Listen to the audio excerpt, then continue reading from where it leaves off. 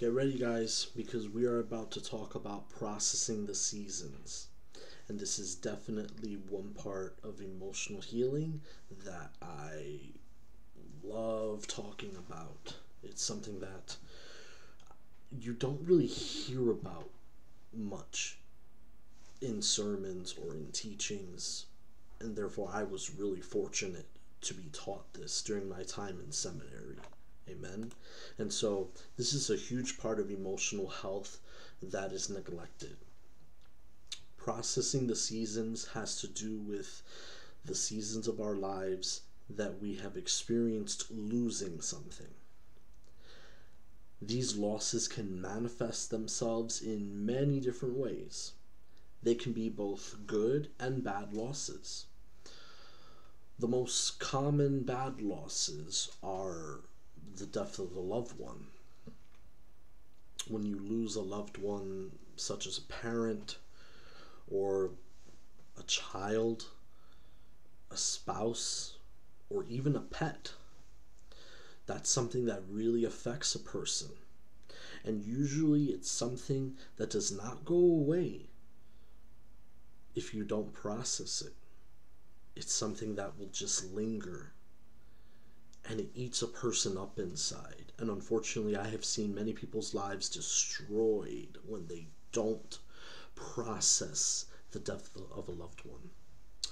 The next one is abuse. Abuse as a child, a teenager, or as an adult. And this can be emotional, this can be physical, this can be sexual abuse. Usually people who I've encountered that have been through abuse in these different ways, most of the time are dysfunctional in many different areas of their lives. And unless you process the loss of your innocence, unless you process the abuse you went through, you won't be able to become functional. Usually, it is not the case that people who have been through this turn out all right, unless it's a miracle of God. And God can do those miracles, but usually from my experience in this ministry of healing, people are damaged. Another bad loss could be the loss of a job. You're losing your source of income, or you're forced to leave your home. You have to move out somewhere. Sometimes you can't pay the bills, or sometimes you're forced to move. I can think of many different situations that we're dealing with today that could fit into this context. That is a loss. Another loss could be the lack of the paternal hurt, abandonment. Your father or your mother was not there. They abandoned you, or they hurt you, whether they intended to or not. A lot of times our parents don't mean to hurt us, but they still end up hurting us in the process through different ways. Sometimes it could even just be the fact that they are absent in a certain area of our life that we might need them or want them in. Absence can be just as much lacking a parent as an orphan is. Emotional absence is just as bad as physically not having your parent there. Another example is a lack of siblings. That's another form of hurt and abandonment, not having a brother or sister there with you. Another form of loss could be breakup. A breakup of a significant other. Usually in my experience with people who have been through breakups, most of the time it was very hard for them. It was difficult. It was hard for people to move on from that person that they were with because they loved that person, or they shared so many memories with them. They felt they were happy with them. Therefore, when they break up, it's like that person takes a piece of them with them. And so, what ends up happening in these circumstances when you don't process the seasons of your life, when you don't process the loss, some examples could be that you become emotionally numb, you become hyper emotional, you could become not emotional. Maybe you were not allowed to express anything at all in your life. And so for those of you who have not processed these things, you ever notice that you recycle the same emotions as if it were happening all over again? That's what happens when you don't process. You stay stuck in that emotional cycle. And so this is a huge part of emotional health that is neglected. The thing is, I don't think we realize half the time that we are neglecting it because we are so distracted by our daily lives that it gets to the point we have no time for what is actually important. That is the health within our soul. And so that is something that we are going to be dealing with in our life. Loss, bad loss. It's going to happen. It's inevitable. There is no avoiding it. But there is a way to process it in a healthy manner so that we don't stay stuck in the past. We can move forward into a glorious future. But I want you to understand something else. That is that not all losses in life that we experienced are necessarily bad either, although they still need to be processed. And it's interesting because when I learned this concept of mourning your losses in life that were good, this opened up a whole new door for me because I realized that there are good losses that you need to process, and we never considered them as losses. So some of these losses are a new job, a promotion. You have a new level of responsibility. Therefore, the loss is that you're losing your old position. You're losing the flexibility to have less responsibility. You're losing the flexibility to have less responsibility. Another good loss in life is marriage, believe it or not. It is the end of single life. It's the end of you having many options. Now you are sticking to your one option, or to the option that you are going to be living the rest of your life with. So you're ending one season and you're entering into another. But you still need to grieve the loss of single life, living a single life. It could be moving to a new location, leaving your old neighborhood. For me, when I left Nyack, that was a loss for me, but it was a good one because I was now going from one point, one phase, one chapter of my life into a new one. But I needed to grieve the ending of the old season, the old comfort, the familiarity of where I was, and I was moving to a place that I knew nothing about. Another good loss could be success in life. Some of you have a fear of success or a fear of pride in your success. Some of you genuinely love the Lord and you don't want to become prideful in your success, so you're afraid of going there. Or childbirth could be another loss in a good way, because now you are no longer just you and your spouse. Now there is the responsibility of a new life that is being brought into your family. And the thing about these things is that they are all good things, but they are still losses because you are like I said, you're gaining new responsibility that doesn't allow you the same freedoms you once had. That needs to be processed to transition properly. All of these different things I just mentioned are the ending of one season and stepping into another where something greater is being given to you because you were faithful in your last season. But now you need to put some old habits away.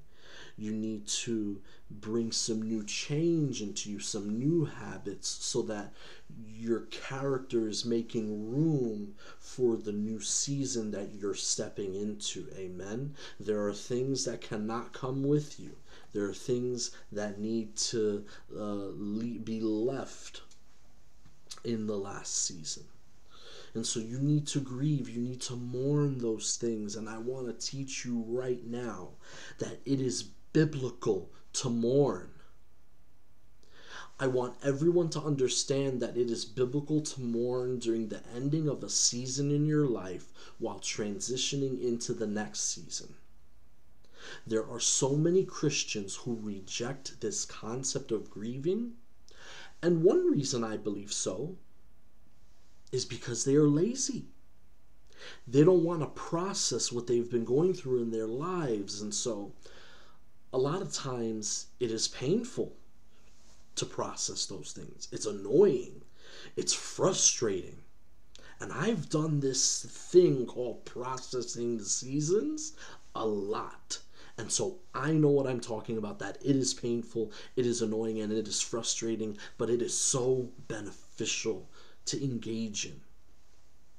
But the thing is, people just want things to go away and magically disappear. There are some people who grow up in families where you are either not allowed to show any emotion at all, or you grow up in a family where people are overly emotional and don't know how to process things in a healthy manner so that you could move on. However, that is not how creation was wired together. Let us look into some biblical examples of mourning. So the first one I'm going to look at is the death of Aaron, the high priest, the first high priest. And that is in the book of Numbers, chapter 20, verse 28 to 29. Numbers, chapter 20, verses 28 to 29. After Moses had removed Aaron's garments and put them on his son Eleazar, Aaron died there on top of the mountain. Then Moses and Eleazar came down from the mountain. When the whole congregation saw that Aaron had died, the entire house of Israel mourned for him 30 days. And so I want you to see here that in Hebraic culture, it was a custom that when there was a loss, people took time out of their routine to actually mourn the loss of what just happened. And so now let's look at another one where Israel mourned the death of Moses. In Deuteronomy chapter 34, verse 5 to 8, it says, "So Moses, the servant of the Lord, died there in the land of Moab, as the Lord had said, and he buried him in a valley in the land of Moab, facing Beth Peor. And no one to this day knows the location of his grave. Moses was 120 years old when he died, yet his eyes were not weak, and his vitality had not diminished. The Israelites grieved for Moses in the plains of Moab 30 days, until the time of weeping and mourning for Moses came to an end." And so here we see again another example of grieving, of mourning the loss of something, the loss of a leader. And so we could take this principle of grieving and apply it to many different areas of our life. It might not necessarily be 30 days, but the point is that there was grieving and mourning and processing involved. But let's continue. Now let's look at the death of Samuel. 1 Samuel chapter 25 verse 1 says, Then Samuel died, and the Israelites gathered together and lamented for him, and buried him at his home in Ramah. And David arose and went down to the wilderness of Paran. So we see again that when there was a loss, the Israelites would come together and they grieved, they processed what happened because they understood. There was some understanding within them that they just could not hold it in. They could not allow it to linger. They had to deal with it now or they never would. Some of you have not dealt with your issues because you didn't properly deal with it when it first happened. And if you don't deal with it now, again, you never will. Do not stop ignoring your issues. You need to process them. Do not stop ignoring your losses, both bad and good. You need to process them so that you can move forward. Let's move on and talk about David and Jesus mourning. Psalm chapter 6 verse 6 says, I am worn out from my groaning. All night long I flood my bed with weeping and drench my couch with tears. So we see here that King David is grieving and mourning the ending of one season of his life, and he is crying before God. That should show you all, let me just say this, that should also show you men that it is masculine to cry. It is not unmasculine to cry. As a matter of fact, I think it's unmasculine not to cry, because you're trying to hide your emotions rather than having the strength to show those around you that you have what it takes to allow yourself to feel what's in the inside. Let's look at Jesus mourning.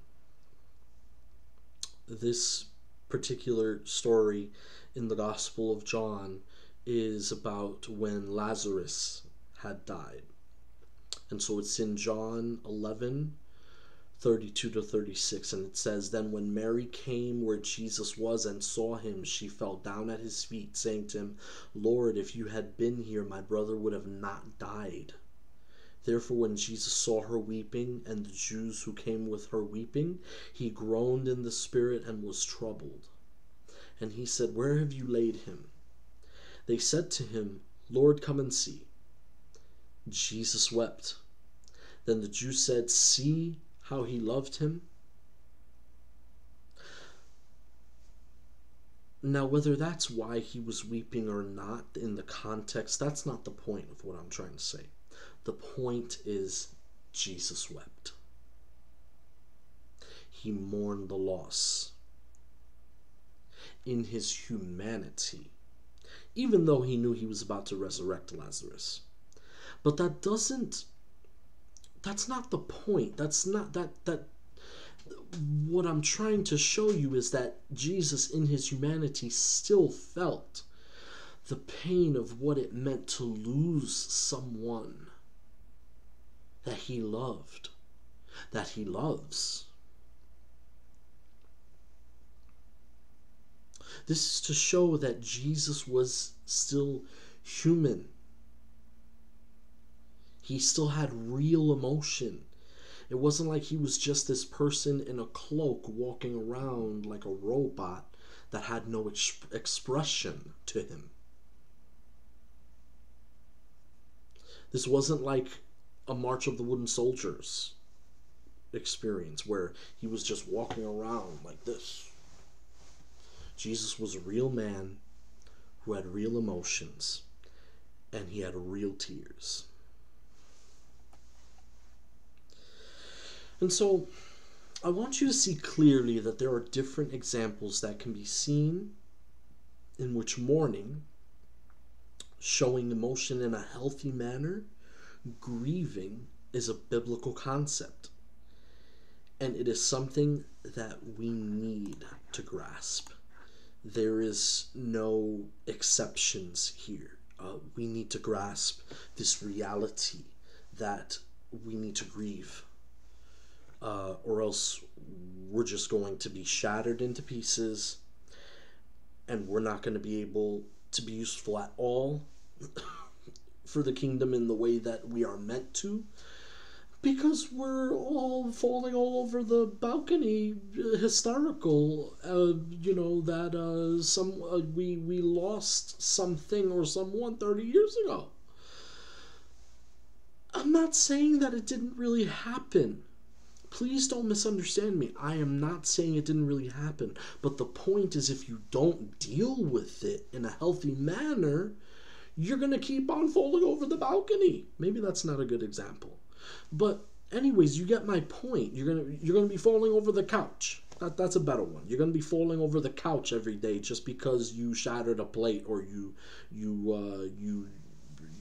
accidentally hit your dog with a pillow or something. I don't know. Some people could be really emotional like that. But my point is, you need to grieve. You need to process. It's very important. And I can tell you this because I've done it for I've done it for about 6 years now. It's going on 6 years now that I've done this. So I know that this works. I know that this is beneficial. I know that the Lord can bring healing to a person's soul when they have chosen to process their emotions and go before the presence of the Lord vulnerable enough to be like, Jesus, I need you to heal me. I need you to take this from me. Help me to deal with this so that I could move forward in what you have for me. And so let's talk a little bit about what happens when you don't process. All of the things that were mentioned are not limited to what other losses could be experienced. The thing is that Jesus doesn't want you to be held back by the losses you have experienced in your life. When you don't process, you can't move forward properly because you will always be second guessing, always looking back, always wondering, always recycling emotion, as I said before, never letting go, never looking up to God. God has got so much more for you, and He wants you to experience all that He has for you, but you have to process the hurt. You have to process the losses of your life. You cannot experience the more that God has for you if you keep holding on to the past. But you see, some of you here are stubborn, and you think that holding on makes you strong. Meanwhile, your arm is about to be ripped off from holding on to it. Yeah, is there a place for holding on to certain things? Sure.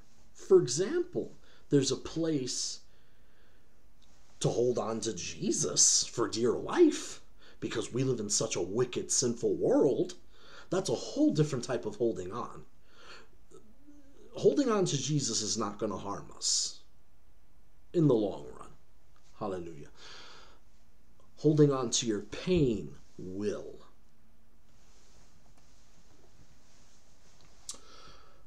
The junk in your soul is dead weight.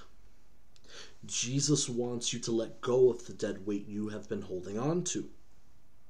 That's why it's so important to process, because it gives you a chance to get what's in the secret place out in the open, where God has His arms wide open, ready to receive all your junk so you can be healed.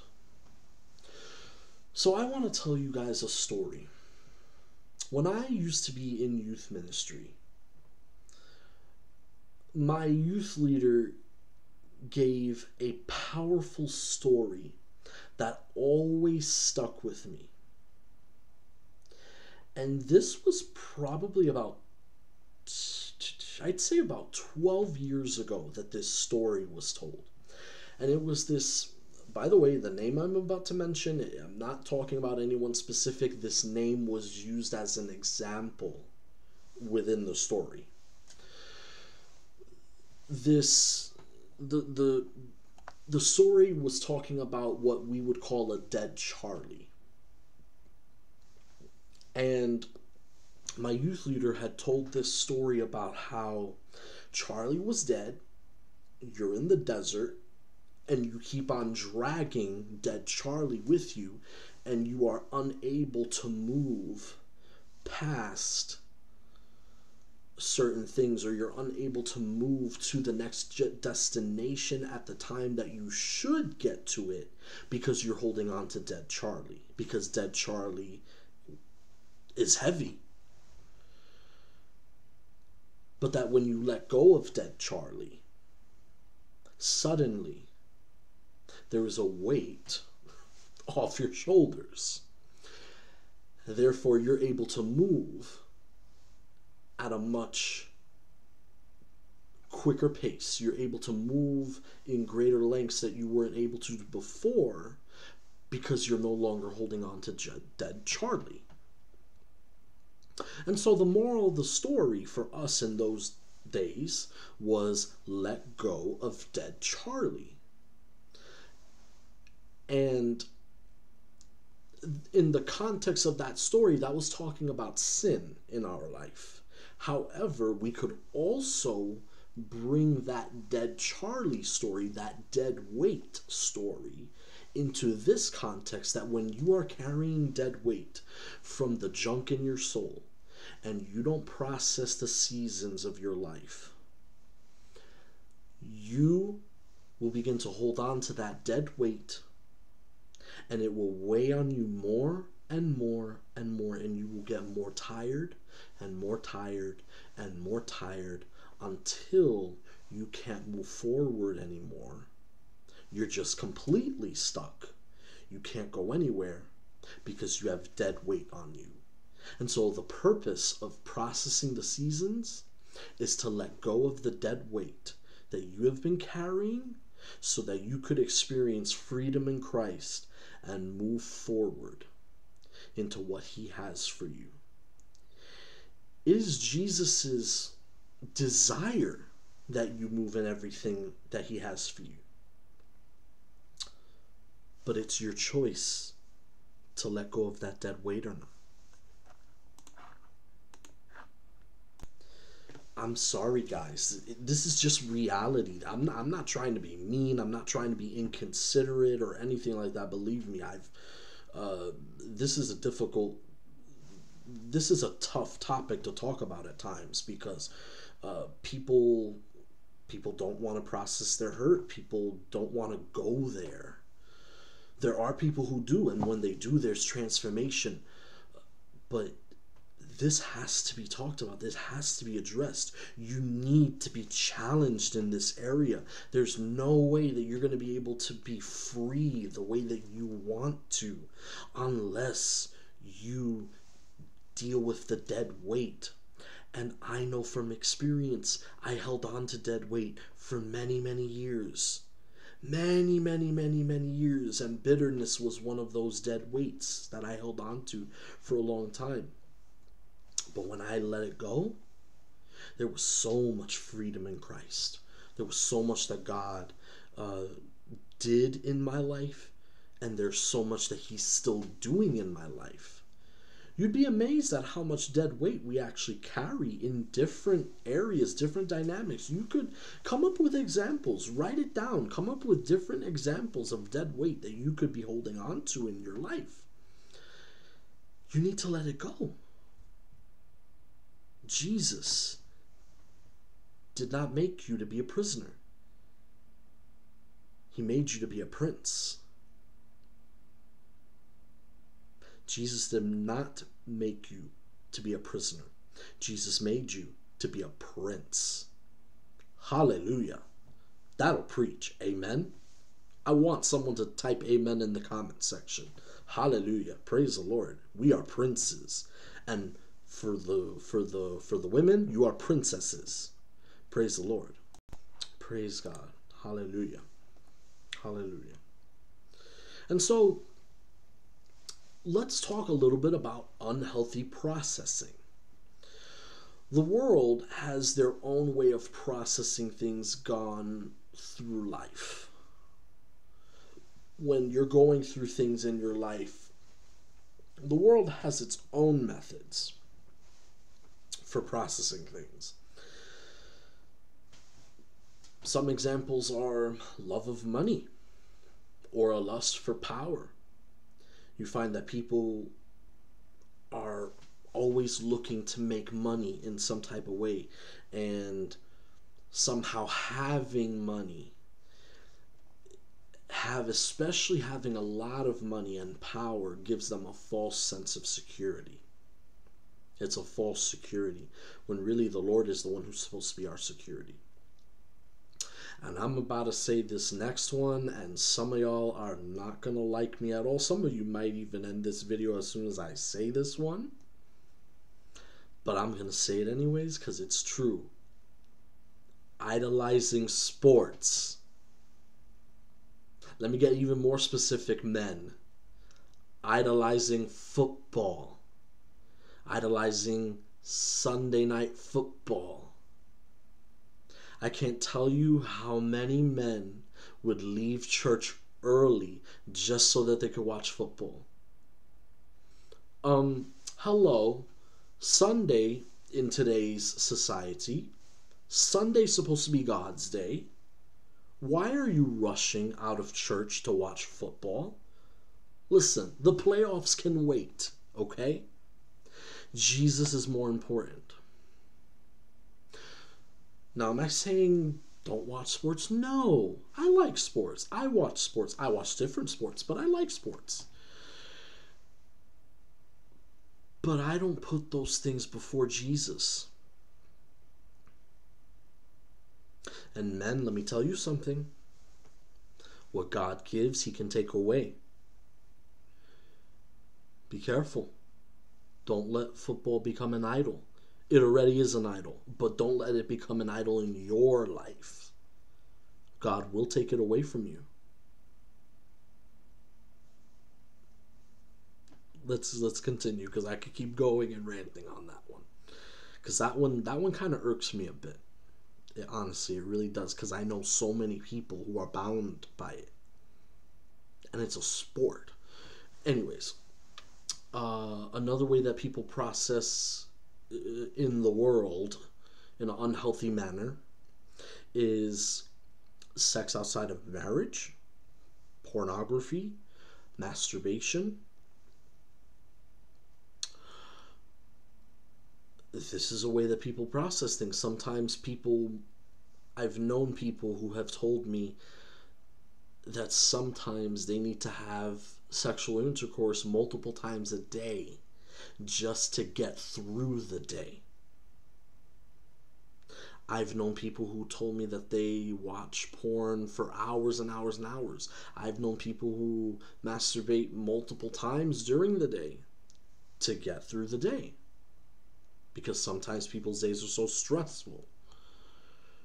This is an unhealthy way of processing. Another unhealthy way of processing is stealing. You want things, so you go steal it. Another way of unhealthy processing is excessive gaming. Oh man, there are so many people I know who escape their problems through video games. Am I saying video games are bad? No, I've played video games my whole life. I remember when the PS1 came out. I remember playing games before it came out. I'm old enough to remember that. Praise the Lord. But I'm still young enough. Hallelujah. But anyways, are games bad? No. But excessive gaming? I remember when I used to play video games, man, I would play video games sometimes all the way till 2, 3, 4, 5 o'clock in the morning. And then I had to go to school the next day. You could imagine how exhausted I was. Some days I would skip school, especially when I was in high school. There were days where I would just make up that I was sick just so I didn't have to go to school. Sorry, Mom, but that is the truth. And by the way, I'm not advocating that you young people do that. I'm just being honest on what I used to do. Thank God I stopped. Social media is another way that people unhealthy process. Oh my gosh, the scrolling on social media. You have no idea how many people I catch in church just scrolling through Instagram or through TikTok or Facebook or something. And they're just scrolling. And they're scrolling and scrolling. And I'm saying, what in the world is more entertaining on social media than being in the presence of the Lord right now? Or let's forget about church. You're outside. You're interacting with people. You're at a dinner table, or you're out with friends, and everyone's on their phone.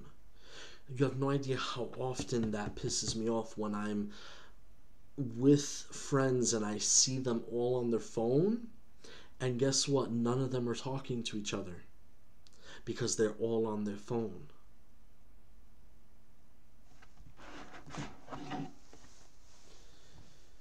We can, yes, this is an iPhone. This was a gift. I didn't buy this. We can reach someone on the other side of the world within seconds on this. Yet, a person who's standing or sitting right next to us, we're so far away from them. We've gotten things backwards, man. Too much secular music is another example of unhealthy processing. Drugs, alcohol, smoking, huge ways of unhealthy processing, and people use it to numb their pain. So many stories I can tell you of people that I know who did drugs, and they would constantly be high because they would forget about the pain or the anger or the hurt that they would feel, and it would just mask it for a time. But when the high came off, or when they started getting sober from drinking, it would just come right back.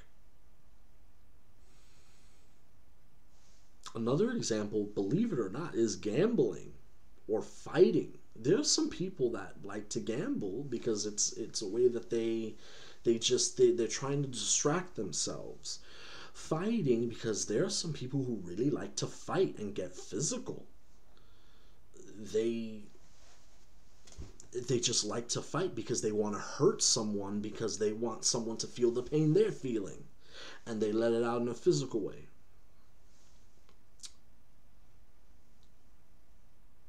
And that is so, more than anything, that gives me sorrow. That you're so angry or hurt that you're willing to physically harm someone else just so that you could feel better. Another way is the occult. That's another unhealthy way people process the occult. Going to a psychic or going to a medium, especially in contexts of losing a loved one, going to a medium to talk with your deceased mother or your aunt or your grandmother.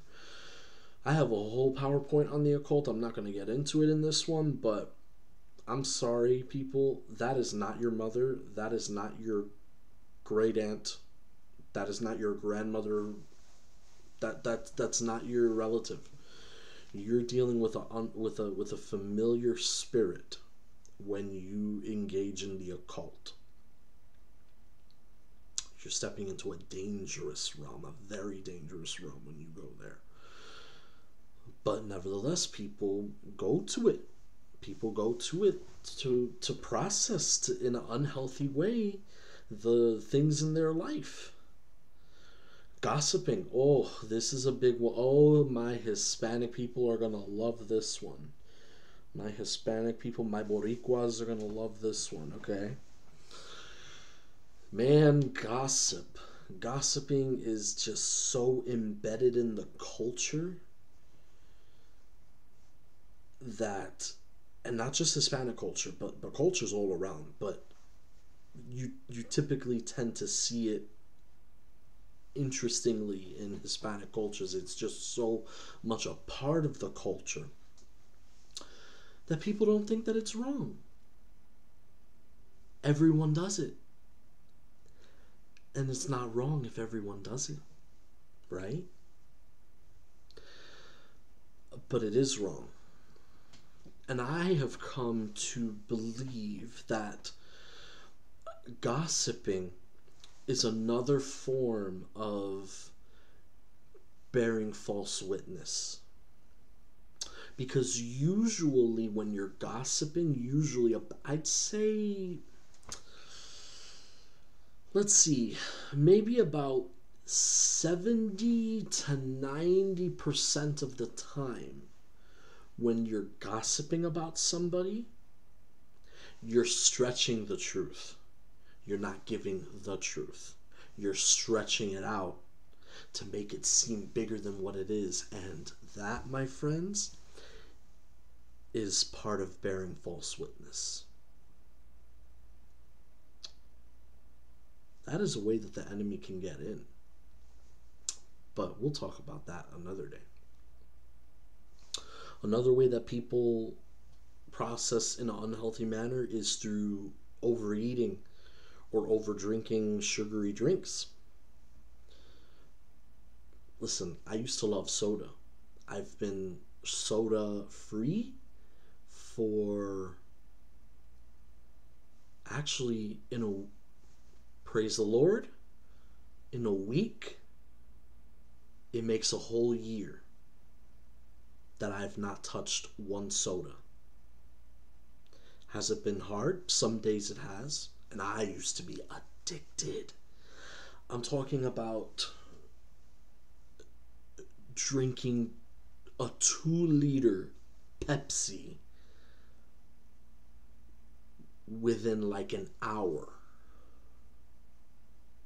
I was addicted to it because I was trying to mask finding comfort drinks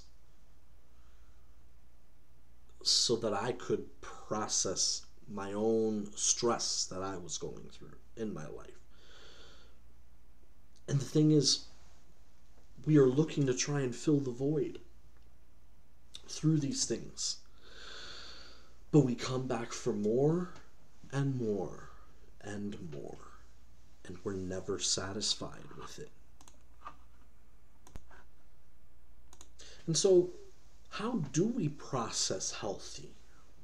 We spoke about all of the unhealthy ways that things are processed in life. But now I'm going to show you some real healthy ways to process. The first one I'm going to mention, which is a big one, is processing through journaling. Your thoughts need to have a safe place where you can completely unleash everything onto in a healthy manner. I want to encourage all of you to journal. And I truly believe that when you journal, when you process things in a healthy manner through journaling, you're able to release a lot of what's inside you, a lot of what's in your mind that you cannot verbally say to somebody because it would be terrible. You could put it in your journal. And there is tremendous release that happens when you do so. It is one huge healthy way to process the seasons of your life so that you could move forward. I was taught this during my time in Bible school, and I'm so glad that my teachers taught me this. I'm just so glad that they did, and they know I'm grateful to them. But processing through journaling, whether you write it handwritten or you type it, can really bring healing to your soul, because you're no longer holding on to all of that junk. You're releasing it. You're opening up the dam that has been clogged up so that now all that garbage can be let go of. But let's continue.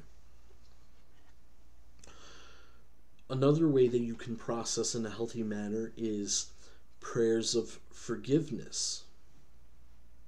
And I cover this more in another slide, but prayers of forgiveness, releasing the bitterness that you have in your soul towards somebody, truly allows you to be free from demonic torment, emotional torment, and mental torment. Because now you're taking your bitterness, you're surrendering it to the Lord, and on the other hand, you're receiving the peace of God. So there is a double action that's taking place simultaneously. Amen. Biblical meditation is another way for you to process in a healthy manner. Now, why do I say biblical meditation? There are all different types of ways to meditate. Most of them are not good spiritually. Especially in the spiritual side, where they could invite other spirits and demons and fallen angels, etc. I'm going to give an example. One of them is yoga. Another one is like mantras. Like for example, the way monks meditate, especially Buddhist monks, and they say certain sounds over and over and over and over again. These are invoking things to come, and it's not the Holy Spirit. However, there are biblical ways to meditate. You could meditate on God's word. You could sing worship songs, playing worship through instrumentals. You can spend time walking in nature, listening to worship music or listening to the Bible, and just meditating on the presence of the Holy Spirit that is there with you, and the words of the song and the Bible scriptures. Remind yourself of the Word of God. Speak it out loud. Listen to it. You could go for walks, hikes, jogs, going to the gym. Those are all healthy ways for you to process things. Having physical exercise, as my mother tells me, get those endorphins flowing. I started working out again, and it's been really helpful, praise God. But as you start to embark on that, you will notice a change, because you're exercising your physical body. You're releasing a lot of that stress, anger, frustration in your workouts.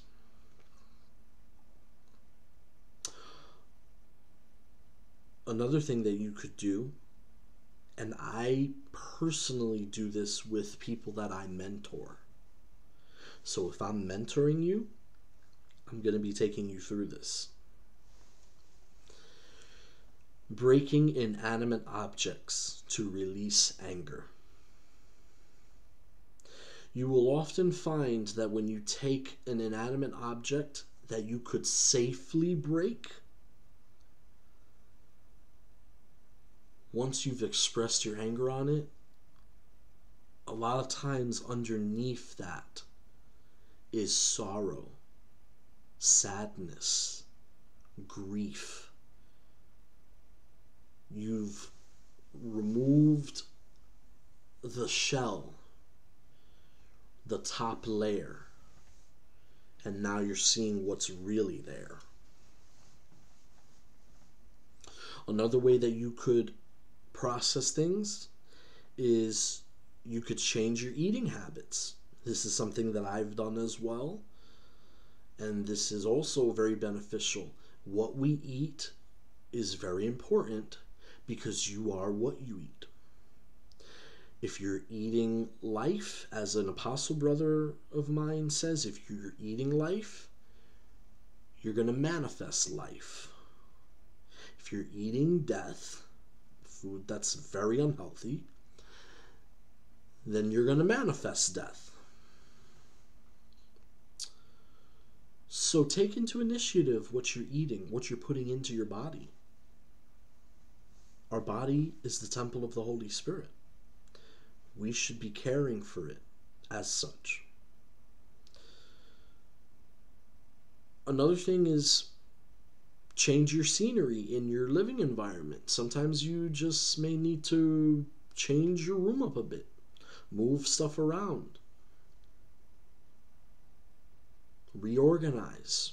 Sometimes you just need things to look a little different.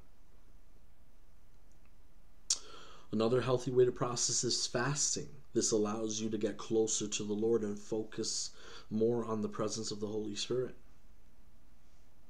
And finally, last but not least, crying. And I will talk more about that later. And so the point I want you all to understand is that you need to give yourself time to heal.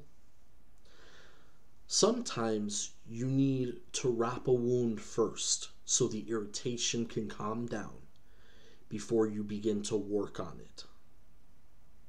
Give yourself time, but intentionally allow the Holy Spirit to still minister to you so that wound could be dealt with. And so, what I want you guys to understand is that processing the seasons is all about giving space to the Lord, allowing Christ to be the one to come in, take your baggage, and throw it into the sea, where it will be remembered no more. And so I want you guys to remember that, to give your burdens to the Lord. Give your burdens to Jesus. It is through Jesus that your burdens can be alleviated off your shoulders. Father, I thank you in your mighty name. I pray that you would bring healing to your people. May you come down and invade your people emotionally so that they could experience freedom in Christ. May the Holy Spirit wash them clean. May your presence transform them in a way that they never thought was possible. May they see the goodness of the Lord in the land of the living. May they know without the shadow of a doubt that you are the healer, that you have wonderful plans for them, and you have so much more for them. Jesus, we invite you to come, have your way, Lord. Move in this place. And so right now, guys, I want you guys to just take a moment and just be in his presence right now. Allow Jesus to heal you emotionally. Process your emotions with Jesus right now. And in the next video, I'm going to talk about my story a little bit. And then I'm also going to talk about the mistakes that I believe the church has made in this area and how we need to fix it. And there's one last thing I want to do really quickly. I wasn't planning on doing this, but I'm going to do it. Hallelujah.